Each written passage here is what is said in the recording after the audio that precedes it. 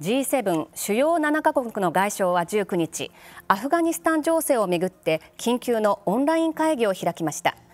会議の終了後に公表した声明では、アフガニスタンで実権を掌握したイスラム主義組織タリバンに対し、国外退避を希望する外国人やアフガニスタン人の通行の安全を保証するよう要求しました。